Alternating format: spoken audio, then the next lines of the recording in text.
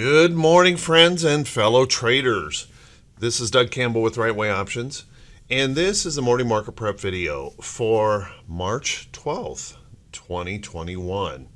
Well, my goodness, we have really experienced an amazing, a fantastic bullish party here this week as the market continues to celebrate the signing of the $1.9 trillion stimulus package. We also saw bond yields softening just a little bit, but unfortunately they're creeping up once again this morning. So what does all this mean for today? Well, how about we grab ourselves something to drink? Let's buckle up and get ready for the Friday edition of the Morning Market Prep video. Well, good morning once again, everyone, and I hope you are positioned very, very well in this market and have experienced some beautiful profits.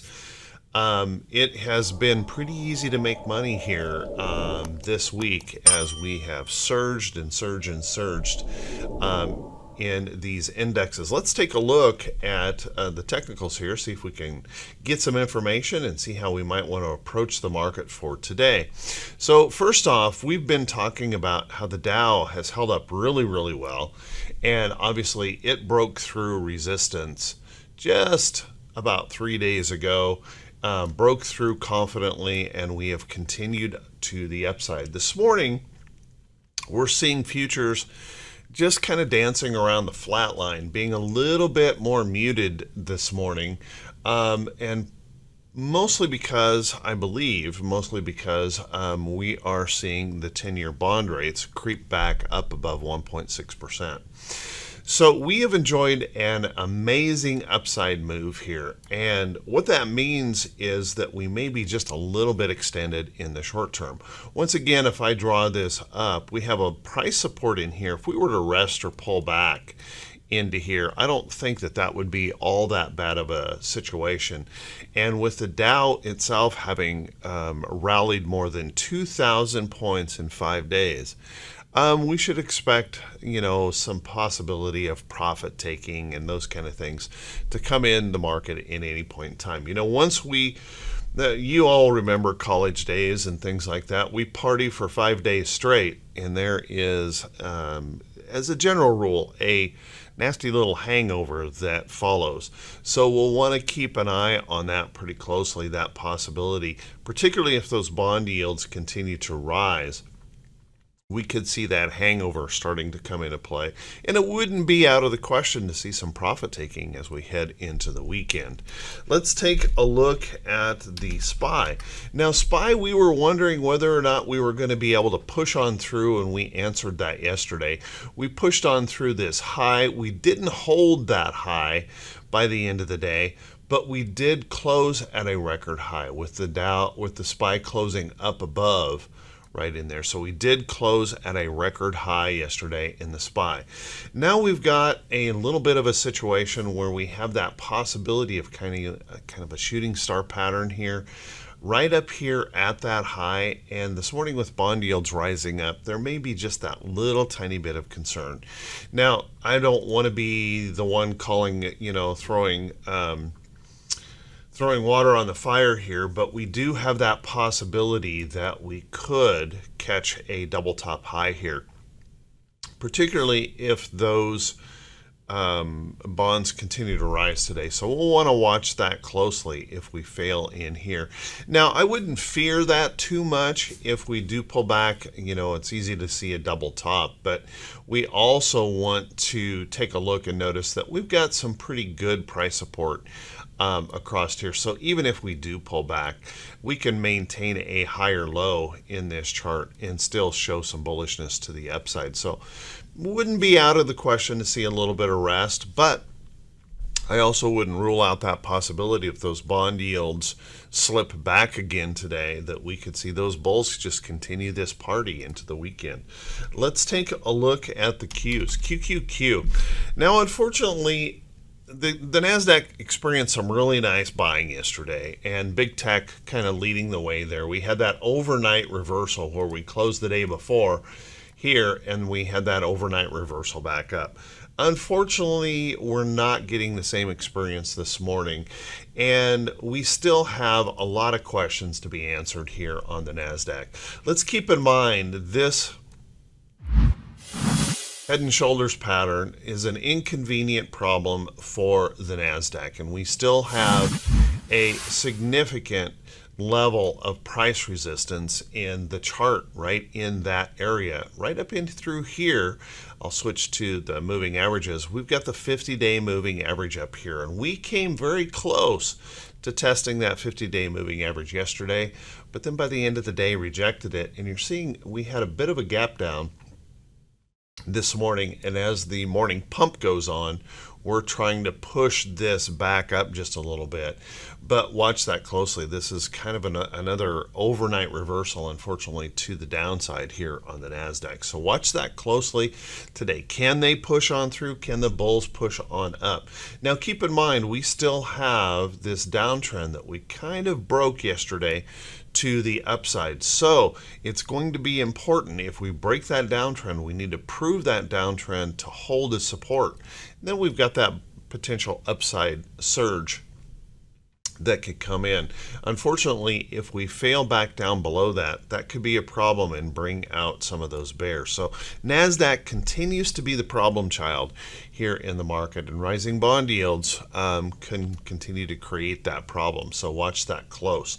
Let's take a look at those moving averages and just see that we ran up there and we just kind of did a little air kiss of that 50-day moving average. Notice our shorter term averages, 20, 34, 8 exponential that I've got on the chart, have all crossed down through that 50-day, creating a bit of a resistance zone right here with just not only the technicals but price action in the chart that we'll have to watch pretty closely. Let's take a look at our IWM. Now the IWM also set new record highs yesterday and did it in a very confident way. Notice that we have gapped just about every day, gapped every day to the upside, and that's a gap away move here this yesterday, and this continued to stretch on out and broke to new record highs in the Russell. Lots and lots of energy in those financial sectors, lots and lots of energy in the oil sector stocks continuing to hold this up. One thing I do have to say though is we are with such a big rally in such a short period of time, we are short term a little bit overextended, and we should be just watchful for that possibility of a little rest, a little pullback, maybe taking some Advil to get over a hangover here. So watch that closely. Let's take a look at our VIX. Now our VIX also is showing us a good sign here where fear is dropping out a little bit, and I've mentioned this a couple of times. We've had that little upside move here in that VIX, and that has now been broken to the downside, which is a good sign. So we're kind of calming down here, but unfortunately we still hold above a significant level of price support here in the VIX. And it still is an odd situation where we're making new record highs and our VIX remains elevated above 20 handles. I'm going to repeat this again. I've never seen that before. In my trading history, I have never seen new record highs with the VIX this elevated. I don't know what that means, but it does tell us that it is a rather dangerous market. We can whipsaw pretty easily. So watch that closely. It's a good sign that the fear is dropping out. We need to see that fear down below here before I get real comfortable with this upside rally. So watch that close. And then if we take a look at our T2122, this gives us probably the biggest reason to have a little calmness come over us this morning. We are seriously overextended in the short term. We went from oversold to overbought in 5 days. And although we had a little pullback yesterday, before we had that little pullback, our T21-22 indicator was almost completely topped out. And notice that we can do this, and we've done this many times before, where we top up here and then we get just that little resting pullback. Now, it doesn't necessarily mean that we are just going to collapse back to the downside. I'm not suggesting that. But we do need to have more of a consolidation or a resting period here in the market. We have surged an awful lot to that upside, so watch that closely. If those bears come in, we have opened up some big opportunity for a downside move. Hopefully it'll be calmer heads and we'll just rest and consolidate. But it may not occur until next week. Keep that in mind, that we could keep this party going through this week, or maybe up until the end of the day where we start to see some profit taking coming into the market. Let's take a look at our T2101. Now, T2101 also gave us a nice sign yesterday in that we actually saw an expansion of absolute breadth yesterday. That just really goes to show that it was a pretty strong, pretty robust rally yesterday, showing that breadth actually increasing on that buy wave. Now, we still have that unfortunate situation where we're still largely overall in a market breadth downtrend. So we'll want to watch that closely, particularly if those bears happen to perk up, if bonds continue to rise. Let's take a look at our economic calendar for today. And we have a rather light economic calendar, but a couple things that we'll want to make note of this morning. Let's take a look right here on our Friday. We have PPI numbers coming out this morning. That one has the biggest chance of moving the market around. But we're so fueled up on stimulus right now, I'm not sure if we'll even pay much attention to it. So watch that closely, but it may be a non-event. And then also consumer sentiment is likely to be a non-event. According to consensus, both of these are supposed to get just a tiny improvement today, so watch those close. And then on the earnings calendar, we have a light day on the earnings calendar with only 31 companies reporting, and a lot of those are very small cap companies, not much for notable companies in here today, but I did pull out three. We have Kirkland Brands. They will be reporting today. Let's keep an eye on that. It looks like that pre-market candle is getting just a tiny little bit of bearishness here. We might want to watch this. This could be a bit of a head and shoulders top situation, maybe forming with the neckline through here. So if that were to fail down through, that could be a little bit of a problem, but let's keep an eye on Kirkland. BKE, the buckle, will be reporting today. Now, these retailers have been holding up very well, so we might see good response here in this chart.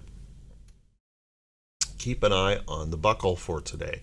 And last but not least, I have NOG is on that list today. Now, we know energy sector stocks, oil and gas particularly, have been very strong. NOG running in a nice upside trend.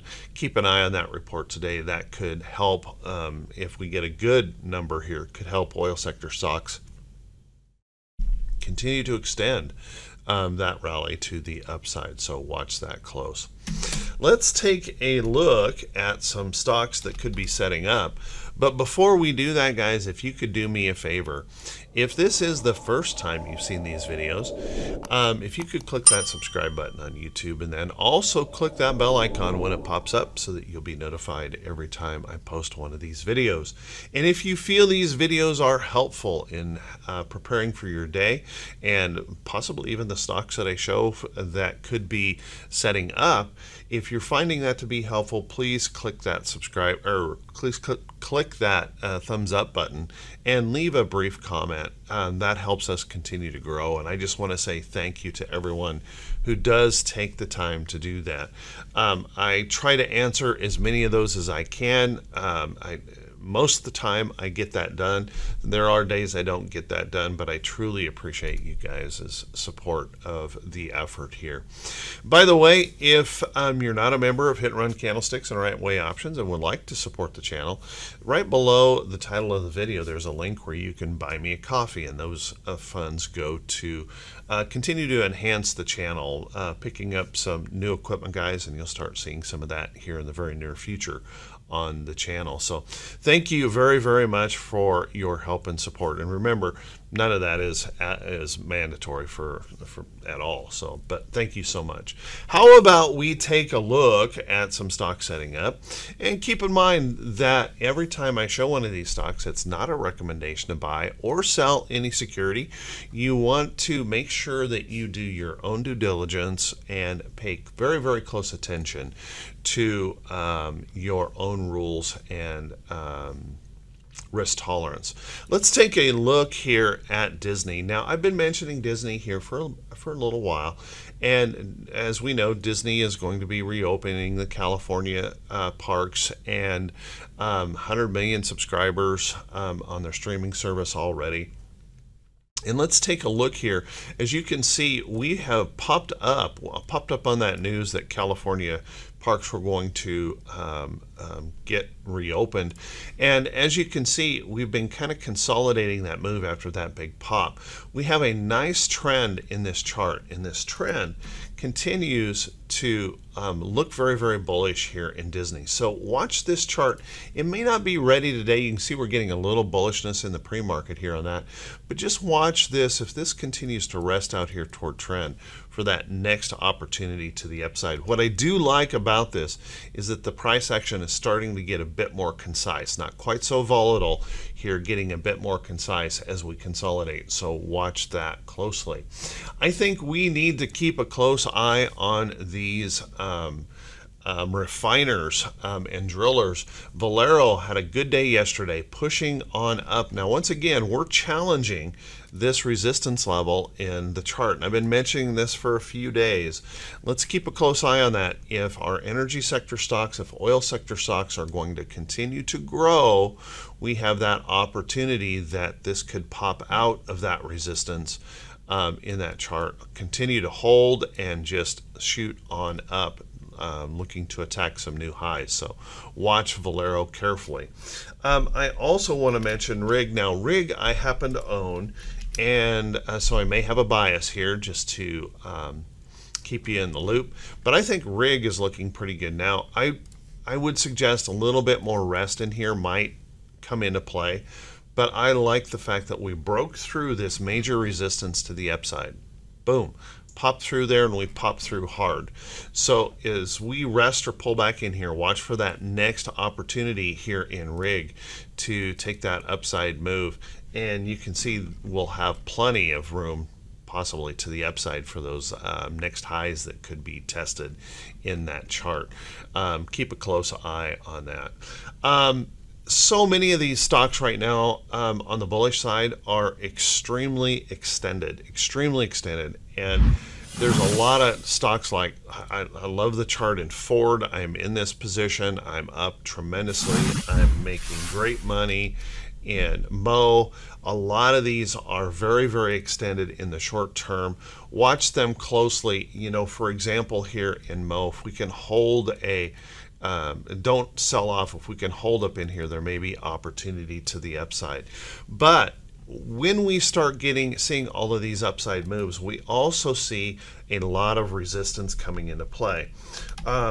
If we start to sell back off, there are some charts setting up for potential short. Take a look at Roku here. Roku has been moving in a downtrend channel. Notice that we've popped right up into that resistance of price and downtrend, and we're starting to show some problems here. I think Roku is set up short, still below its 50-day moving average.